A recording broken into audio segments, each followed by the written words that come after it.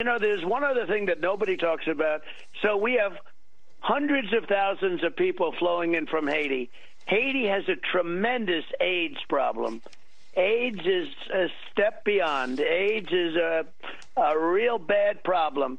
So hundreds of thousands of people are coming into our country.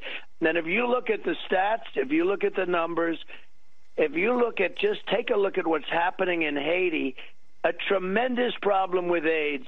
Many of those people will probably have AIDS, and they're coming into our country, and we don't do anything about it. We let everybody come in.